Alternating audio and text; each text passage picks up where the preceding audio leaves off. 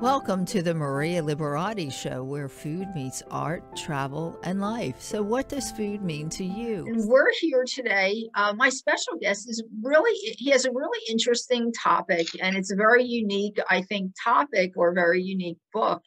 And I have Erez Agam. He's an author, but he's an expert on immigration, specifically to Germany. And he wrote this interesting book, has an interesting blog on a lot of hidden tips and kind of secrets that people don't know, but it's such a timely topic. So I'm going to let him do most of the speaking today. Erez, thank you so much for being here. And what's the name of the book, just so people know? Thank you very much, Maria. It's my pleasure to be here. The name of the book is Berlin's Immigration Secrets. There you go. So I guess we'll just start from the beginning. What gave you the idea or to do this book on Berlin's immigration secrets? Well, Maria, I would like to explain because it's quite a long story. Yes. And that's why I would like to take you back into the 80s. Yes. 1980s. I was born in Israel, in the Middle East. Uh-huh. And back then, I always had this dream about living abroad from a very young age. Mm-hmm. I remember that I was always curious. Uh-huh. I actually grew up on American movies, so I was exposed to a lot of American culture. Uh-huh. And I actually, when I grew up, when I say right now, Maria, immigration, what's the first thing that comes up in your mind right now? Immigration. What do you mean? The first idea would be going from the first idea, the first word. What is it? Immigration. Well, that would be going from one country to another. Is that what you mean? Is that what you're fishing for? Yes, but a specific destination. Everybody thinks about the US. Everybody thinks about the US. Exactly. I know my grandparents. Even right now. Yes. Even right now, if you go to Google and you type immigration, you see ads about green card, about US visa, and so on. Yeah. So back then, the so-called dream was the US. It was like the land of opportunity, land of dreams. Furthermore, we actually saw a lot of Hollywood movies. Yes. And nobody even thought about other destinations back then. Mm-hmm. You guys had like chain migration in the 60s, 70s, 80s. It was fully open. Yes. Now things have changed, but back then it was the US. So I didn't actually knew what is going to be my destination, but I was thinking about the US because that was all of the information I had at that time. I see. So I grew up and, I was very, very curious. Now you gotta understand that it's not only that I had this dream. I grew up in a very, very political area. I was exposed to political tension, to a lot of heat, all of the Middle Eastern heat, the conflict, and it's not the life that I wanted for myself. When I thought about my future, I knew that I definitely, I personally think that the politics should have solved this issue a long time ago. People should have fixed that issue. And it's not the ideal place for me. I didn't choose to live in a political area. And I disagree with a lot of stuff. And it was kind of like the combination of me having this dream and me actually don't feel the fact that I didn't feel belong to my native country. In that sense. Okay. So I guess that was how you decided then to immigrate. And it sounds like most of the information, which I know online to immigrate, is for immigrating to America. So how did you start finding the idea of going to Germany? Let's go. So I'll explain because as I mentioned, it's a long process. So as I grew up, I didn't think about, just pack up and leave. Right. It was kind of like a thing that I always had in me. And then when I grew up, I had a desire to travel. So I traveled into so many destinations out there. Mm-hmm. And then the more I traveled, the more I was, open up to the world, the more I experienced stuff. And then I reached a certain point and took responsibility, basically. I sat down with myself, Maria, and asked myself, okay, where do you see your future in the next 10 years? Mm-hmm. Do you still see yourself with your current environment? What is that you want to do? And then this thing, those questions actually led me to immigrate.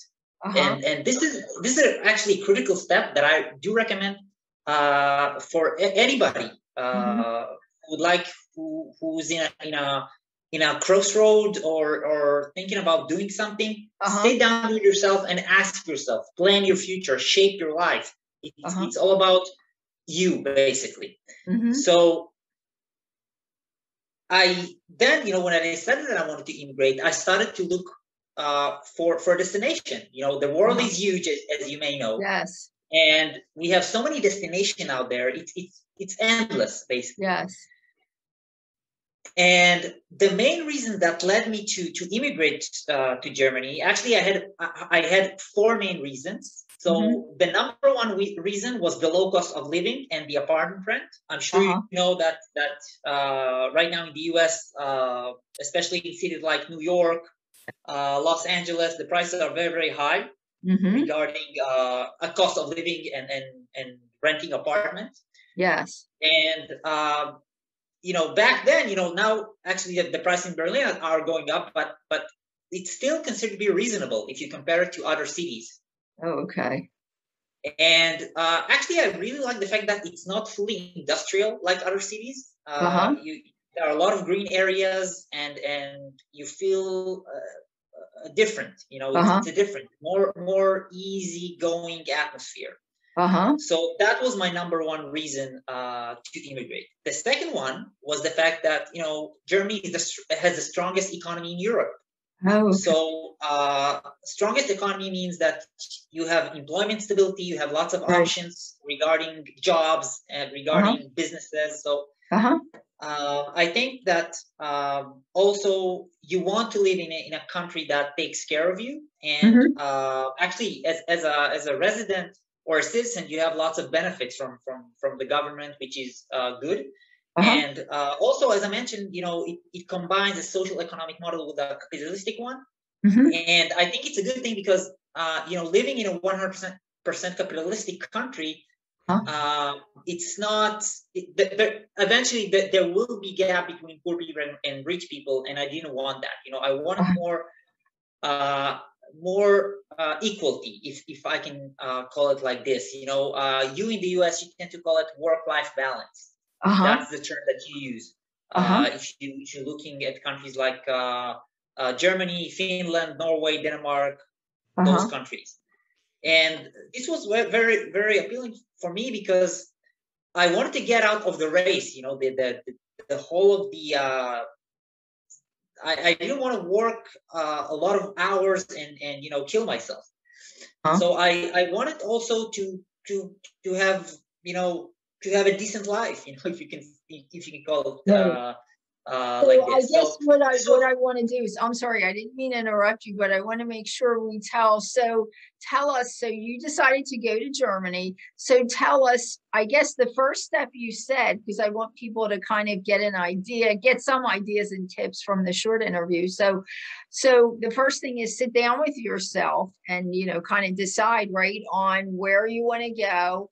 But I know you had told me there were some secrets or tips or things like that. So are they for just the secrets and the things that you said, the information? I know that you said it's not easy to find. So people are only going to really find it in your book that has a lot of unique things.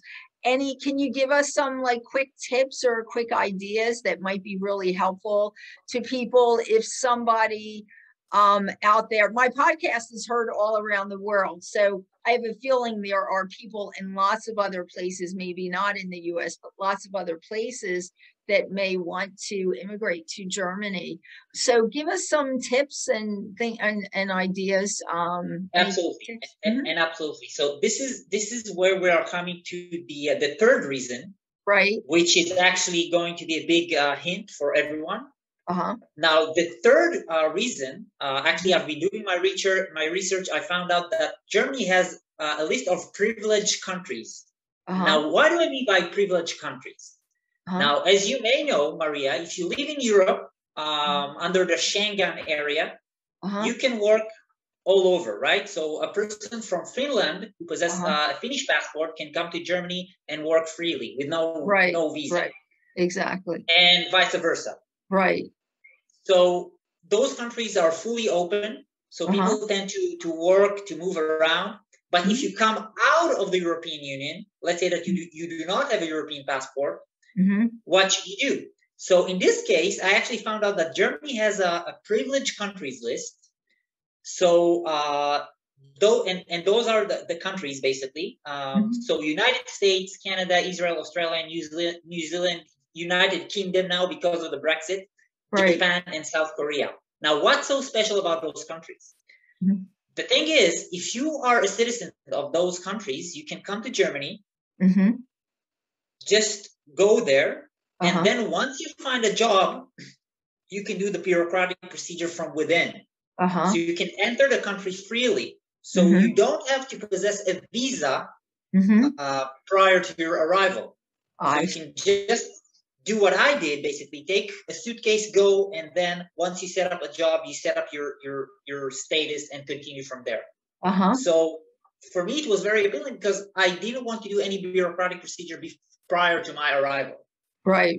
Exactly. So this is a big hint for everyone. Actually, I meet a lot of Americans and Canadians, and sometimes they choose not the exact path for them. So they come to study because they think that this is the only option how they can stay. But they don't have to. If they already gained experience and they want to work immediately, they can just come and apply for jobs. So they don't have to spend like 2 or 3 years in the university, which can shorten their process. Exactly. So the other reason why I immigrated was, believe it or not, my desire to learn a new language. So, and this is why I didn't choose an English-speaking country, because I wanted to experience new culture, new language. I want to learn new language, and actually I enjoy the process really very well. And yeah, I mean, I've done it with fun, and I like it. I like it a lot, and this was my fourth reason. Now I can focus on more hints. If you can tell us some quick tips and things. But I was going to say, I think if anything, I love the idea of because that is I before the pandemic and all, I was always traveling. I know the one thing I loved about traveling is experiencing, of course, I did study to be a linguist, so I love languages, but I love the experiencing of different cultures and different languages. So I think that's definitely a really interesting idea, to get to experience and learn a different language, a different culture, and make sure that you immerse yourself in the culture of whatever country you choose to immigrate to get the full experience. But yes, give us some we just have a couple minutes left, so just give us, if you have any quick tips or things like that, for somebody that is listening that might want to immigrate to, say, Germany. So the biggest tips right now is, as I mentioned before, sit down with yourself, see that this is really something that you want to do, because this is a life-changing experience. Immigration is not like a temporary movement or a relocation. This is something that that will change your life forever. So take it seriously. Understand that the journey is not going to be easy. And also come with savings. Prepare yourself financially, because you don't know how long it's going to take you to find a source of income once you're there. Things tend to change really, really fast. So you may have some unexpected expenses. You don't know. So come with savings.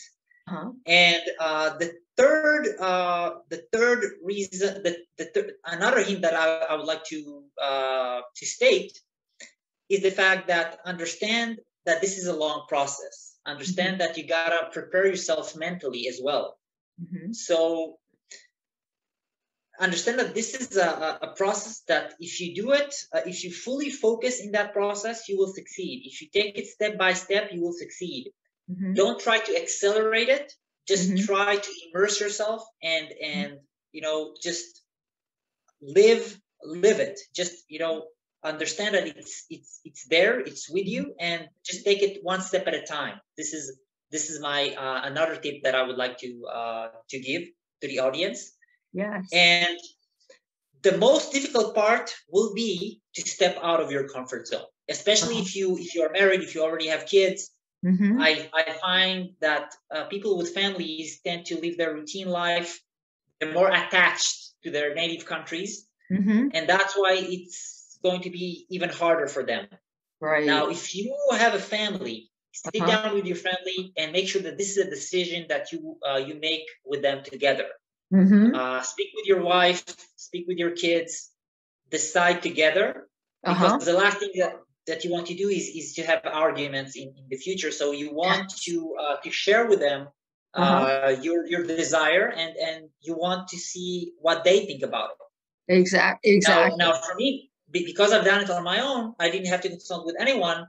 And you know, because I'm a lonely wolf, I like to do things on my own. I actually done things pretty fast, so I had no interruptions. But it really depends on your character. You know, some people like to do it together. Some people, like myself, like to do it alone, and you can do it. Yes. So I think it's really sounds like almost anything else. If it's something you really want to do, be patient. It's hard work, but it could be worth it, you know, when it's finalized, but you need to be patient and spend some time working on it. It's not something that comes easy. It, you know, sounds like there's some work to it, just like anything else. So Erez, we're kind of out of time, but tell everyone where they can find this really interesting book and your website also. Of course. So once again, the book is called Berlin's Immigration Secrets, available on Amazon. You can purchase both the Kindle version or the paperback version. My website is immigrationsecrets.net. In case you like to immigrate or you have interest in immigration, feel free to reach out. I'm available on LinkedIn as well, Erez Agam. You can ask me anything. I will give you free consultations. You don't have to pay anything to lawyers or anything like that. Save yourself this time and money. And the most important thing for me, Maria, is to help others, because I know that someone is listening right now. Maybe he's a young man or she's a young woman, and they have this dream and they want to immigrate. You know, it's not an easy thing to do. You know, people tend to dream about about greener pastures. Is that what you're saying? Yeah.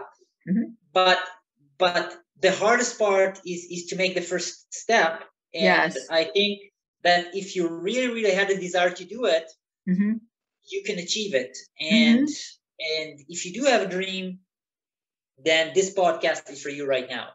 This is for the 20% who will leave their native countries to live elsewhere. This is for them. Yes, definitely. Well, I think, you know, as I said, I just find it very interesting. It's a really interesting topic, especially today. Great. So we can find your book, your website, and also people can reach you on LinkedIn, as you said, if they have any other further questions or anything, or might need a little bit of assistance also.